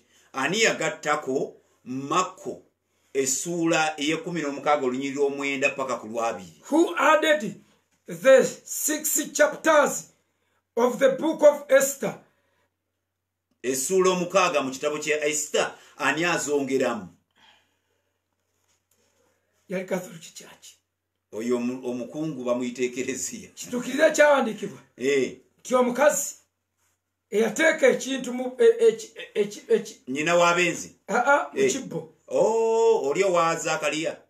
Mu Matayo 13. Matayo 13. Yateeka kimu ekizimbulukusa Matayo 13. N'ekizimbulukuka. Yateeka ekizimbulukusa mu n'ekimuyitako. Kakati bano baateekamu ebintu bwe bityo. Naye waliwo n'alirwedde okulwana. N'alirwedde okutema omuntu. Kino nakyogera lumu mu bayufu. Baali bakwano bange bakumirako center. Ne bagamba Bible esinga obutuufu. Ne njogera good news. Omusumba n'ajja no. Kakati Uganda bwe batyo ekibabonyabonya pretense. You pretend to be very knowledgeable. You pretend to be a bookworm. You pretend to be anti Musumba tutambulira tukonvisinga kibiina tulowoozesa abantu nti we are an authority of what we are saying. Yensonga lwaki e Uganda people don't make what we call reference. Teba referencing and kino nakisoma mu kitabo bwe kiti. Lwaki ayogera ayagala abeere nga yekyo yakyogedde. Mu Isirayiri original texts jesiri ezimu. Kati abasiraamu tebakwesibaako muwulidde twabagamba Bayibuli bagikyusa ate nga tukulaze version zezitali nkyuse era naawe ojja kubanga nga muzimu gwa Allah gukulinnye. Tukulaze version ezimu ezitali nkyuse ate na zino tetugambye nti nfu. Okay? Tugambye mulimu ebigambo ebyayongerwamu nga si bifu. Nga biri ndizo kama biri misplaced. Eyateekako ennyiriri bambi yakwata bukwasi n'akola ekyamagero n'atuyamba temwandisomye Bayibuli. Olabe kaluba kati ebitabo byonna byali scattered. Muzingo wagulabye mu buzingo buli kitabo nga kiri ku lwakyo.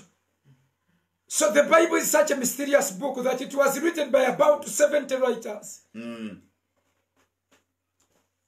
Olaba mu ssaawa 24 zokka obunnabbi 30 okuva mu bawandiisi abakadde bwe bwatuukirira. Obunnabbi 30 Yesu mu ssaawa 24 24 hours on the cross. Obunnabbi 30 bwali bumaze okutuukirira. Ebigambo by'abannabbi ebyayogera mu bifo ebyenjawulo nga bikuŋŋaanyiziddwa 30 byali bimaze okujja kutuukirizibwa. That is how mysterious the Bible is. Abawandiisi banjawulo n'amawanga kumpi ganjawulo n'ebyanka gye bawandiikiramu ne time obudde bwe bawandiika bwanjawulo nga teri ayamaze kulaba ku munne tebakozeemu olukiiko ne bateesa tebateesa tunaawandiika ki naye ne babireeta nga birina reference nga bituukirira ng'omu bye yawandiika nga byaguliyinga nekitukakasa nti Omwoyo Mutukuvu yabikuŋŋaanyiza mu Peetero ekyokubiri 2:1 Omwoyo yabikoze atya yabikuŋŋaanyiza mu Timoseewo ekyokubiri 3:16 kitewali kyawandiikibwa kitaluŋŋamya gyotyo tinaye byonna byawandiikibwa ku lw'ensonga 3 ziba we tunnyuke ensonga 3 ekyokubiri 3:6 kyakubiri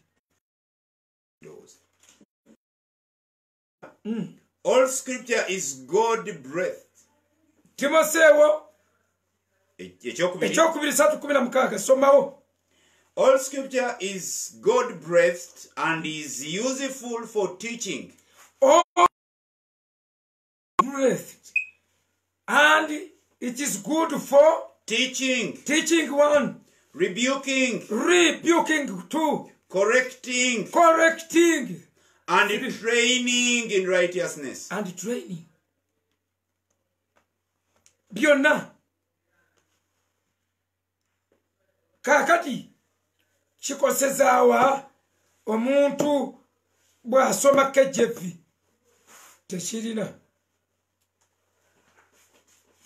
tekirina nze bw'onsanga ng'oli omuyembe n'oŋŋamba olya vitamini G teguyinza butakukolera nga obadde ogulidde gwe lyomalewo asoma Bayibuli bino ebigambo kakweyo kamusumba Yokaana essuula ey'okutaano layini ey'okusatu n'ey'okuna naddala layini ey'okuna oli mu bbaluwa oli mu njiri the Gospel of John Yokaana 5 enjiri otyo kakati akwe story eri bweti kwempumbira malayika tuli ku bidiba Silowamu Besuseyida bagalamisanga abalwadde ku mulyango nti malayika nakkangamu n'abimbisa amazzi bwe yabimbisanga omulwadde ne weesulamu n'owona kati ku original text point eri bweti yo original text egamba mbu ku bidiba bya Silowamu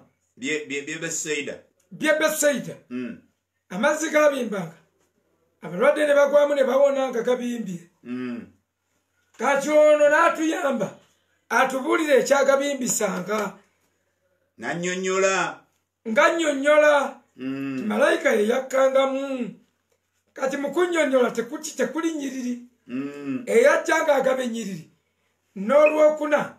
olwokutaano n'olwokuna n'aluwa olunyiriri NIV Septuagint Good News n'abalala bano si be bamu bwe batuuka ku oligino ne balubuuka nga kunnyonnyola kuno si kubi ne balubuuka kaakati Bayibuli esigala yo terina nsobi naye tugambe bwe tuti tuleme nagamba Bayibuli tugambe the scripture is inerrant yes ebyawandiikibwa bino ebiri God breathed otyo tebirina nsobi tebirimu nsobi kaakati abali mwagala okwokya Bayibuli oba abeegezaamu baali bayima mu the biggest mu kitabo ekisingamu ensobi bookye omutali nga bakutte kabaka w'ensobi nga gwe bakozesezza okuyimiriza batere bookye ezitaliimu ojja kusoma ekitabo kino kigamba why do we trust the Bible kirungi kikuwa kakati bassebo ne bannyabo njagala bagamba bwe nti obwakabaka bwa Katonda obwakabaka bwa Katonda Bayibuli etuuka ne buyita narrow gate. Bayibuli etuuka mu Matayo 7:13. That is struggle for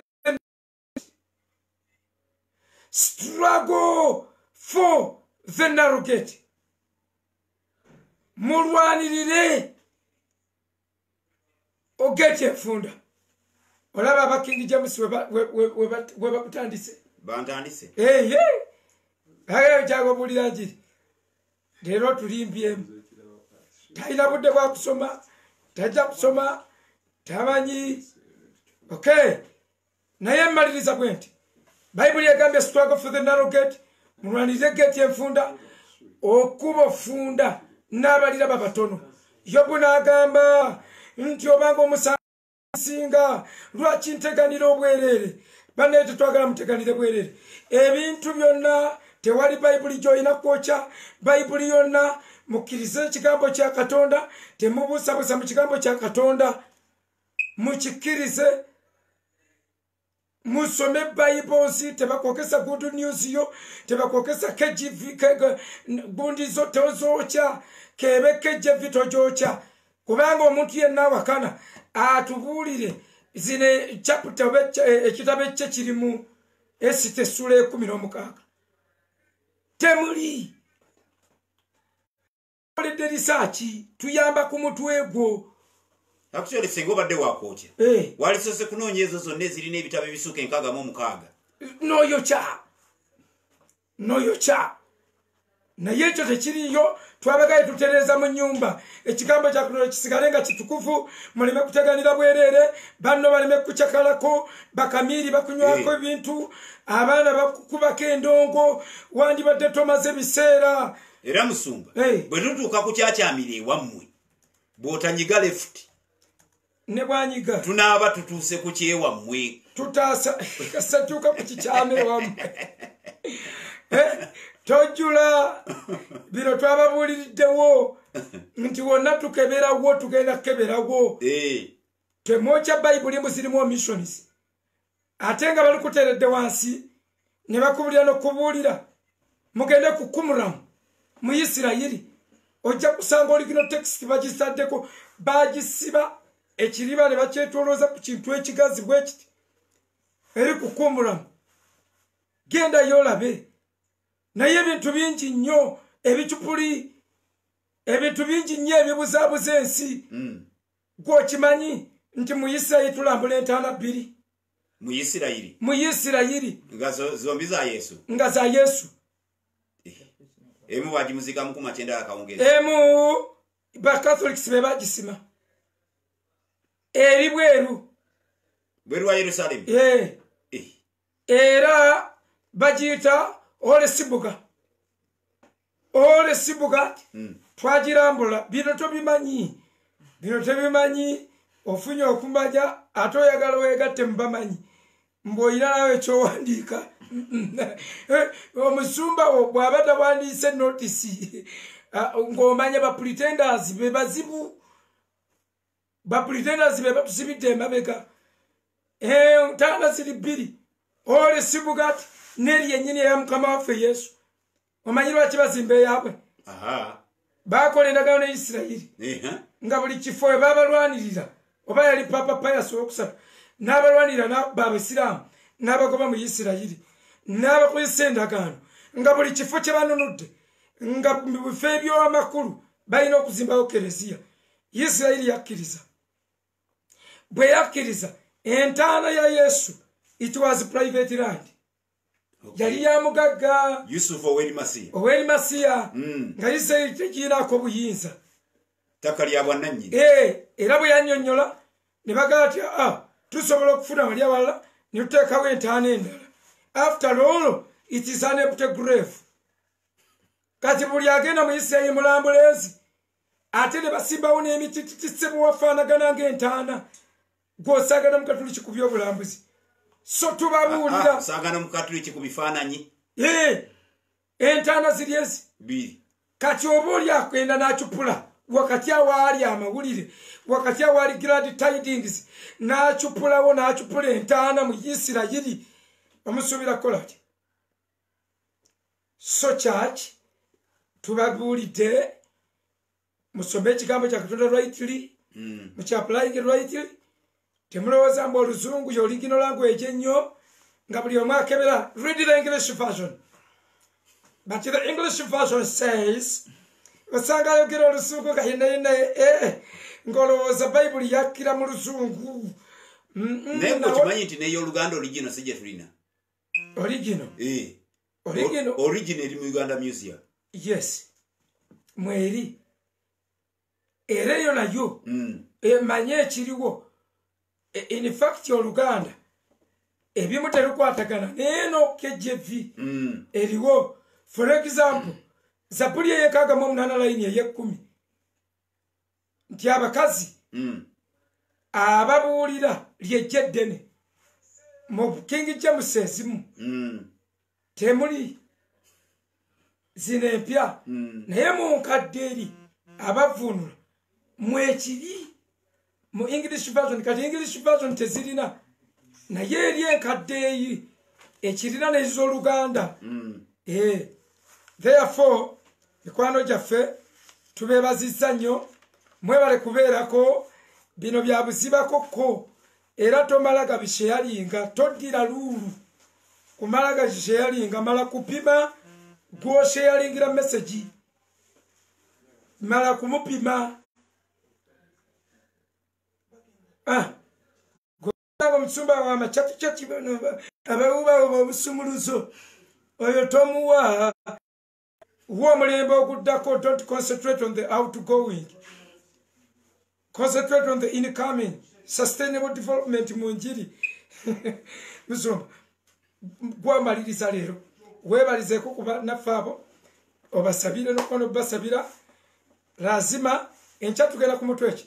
Enkya tugenda ku mutwe gw'enjiri ogugamba who owns the church.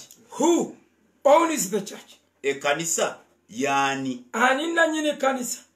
Awo tugenda kubaako bye tusunsula.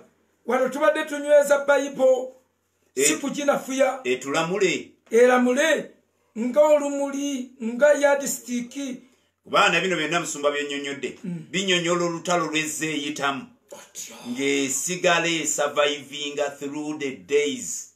Very good. Ng'eyita mu wakati mu ntalo enzibu ennyo naye n'esigala ng'eyimiridde ng'eramula eyalamula ku mulembe gw'abatume mu 100 AD ekyalamula n'olwaleero mu kyasa kya 21. Very good. Kakati bamalirizawo. So mikwano twagala okubeebaza mwebale kubeera ku crusade. Twagala kugamba nti Mukama abatwennyonnyini ddala omukisa. Basheerazi tuba tutegeeza tugamba nti abaagula omugabo mu kintu kino naye tuba tutegeeza abantu obubaka bwe bujja ne babaako be babusindikira. Waliwo akagambo ku simu yo wakati awo ku page kaliko share n'okanyigako akakaliko ka ara kakola bwe kati ne wabeera nti ba contact people bo nabo be bafuna obubaka obwo ne bubatuukako ne bugenda abamu ne mulayikinga bw'olayikinga contacts zo ne zinotifyingibwa. So kituyamba bwe gutyo omutimbagano bwe gutambula ye new normal. MTN yakiyitanga welcome to the new world nga tetumanyi tikyategeeza kyeyali agenda tusindika mu bisenge naye kyonna kyekiri twagala okubeebaza basharers people like Mirembe, people like Kataike, people Mugaga, and then Mukulu Bob, Annette, Namugerwa, Suzy. Muna nsonyi wokwogerako amannya erimu olwa security purposes.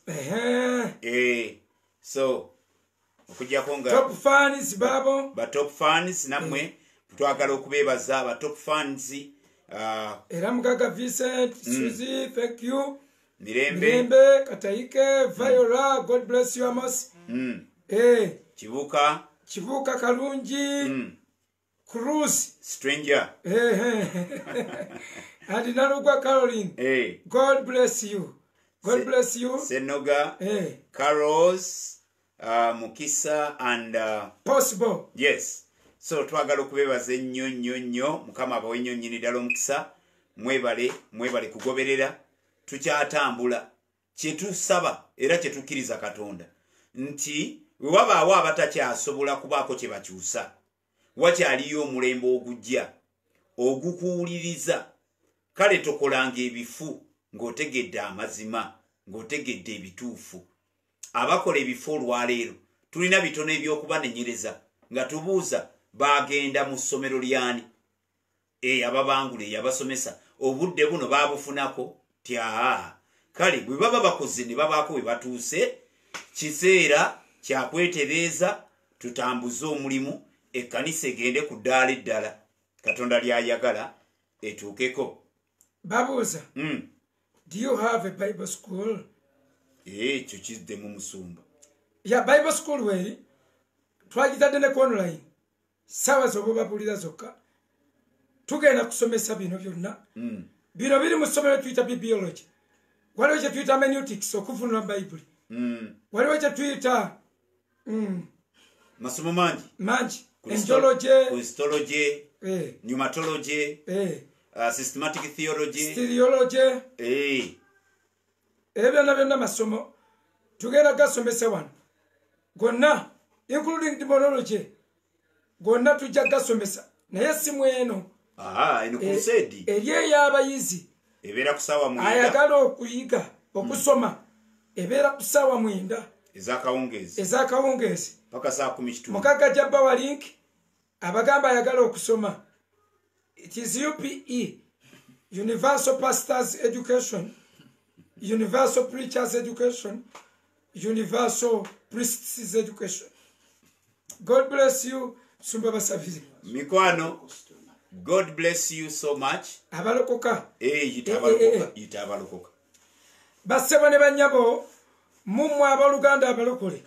Bw'abaawo omuntu yenna ayagala okulokoka ng'oyagala tulirokoka okuddamu okulokoka ogenda ne wabaawo omusumba ng'oli eyo ng'oyagala okuddamu okulokoka ng'omusumba ayinza okulokoka kinnikodemu vaawo mpolampola abaana bwe bakulaba odde mu kisenge oddemu ebigambo bino ogambe nti Yesu olwaleero ntegedde amazima amakusike era olwaleero njatula ndokoseera ndokokedde ddala ku lw'amazima kwegayiridde mpa obuvumu okutambulira mu mazima g'enfunye mpa obuvumu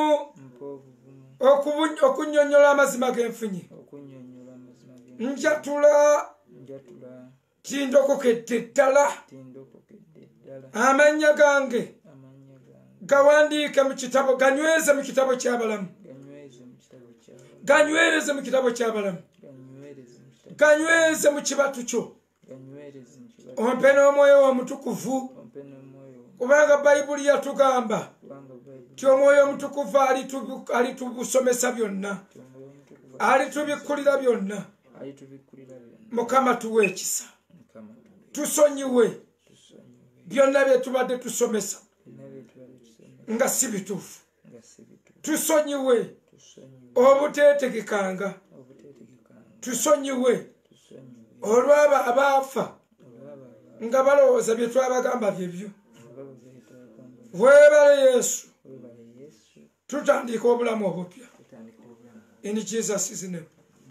Nsabira Mukama buli muntu yenna nkwegayidde kabaka w'abakabaka gwe yabuusa ensozi ne zibuukawo ng'Abayisirayiri bajja buusabuusa abasajja bonna abayina olugezigezi nga talina kyali mubuusebuusa aveewaawo nkwegayidde mu linnya lya Yesu Mukama kunkumula enfuufu ku bantu bonna n'operation amazima gamaze okugwa mu nsi gabeeko ekintu ekyamanyi kye gakola bwe gatuuka amazima gajja mpola naye bwe gatuuka gakola enjawulo obulimba ne bumalawo emyaka 10 bwe gatuuka gakola enjawulo. Mukama tukwegayiridde ekigambo kyo kitala kisala eruyi n'eruyi buli awakana n'amazima nkwegayidde oyogere naye ffe tuzanye paati yaffe tukoze ekyaffe Mukama yogera abo paati esigadde oba olabula oba okola ki nti byonna taata fe omulimu gw'otuwadde okukola tugukoze wampanze kutereeza layini leero tuzitereezezza mu linnya lya yesu n'enkya tukyali tutyo tukwebaza otuwadde amaanyi otugabiridde n'ebikozesebwa kabaka w'abakabaka twongereyo mu buzima n'olunaku lw'enkya otuwa amaanyi agakomawo nkwegayiridde kwaba ababaddeko ku kuluseti buli aba yeesittadde mukama w'abakama oyogere naye titolaba bwe weesittadde wafuna bifu ate ow'ebiramu yeesittala they don't have a right to be stumbled kyenva nkwegayidde bonna n'enkya bakomewo ate akomewo ng'akasaale kamukubi byonna tubisabye okuyita mu linnya yesu kristo mukama waffe amen.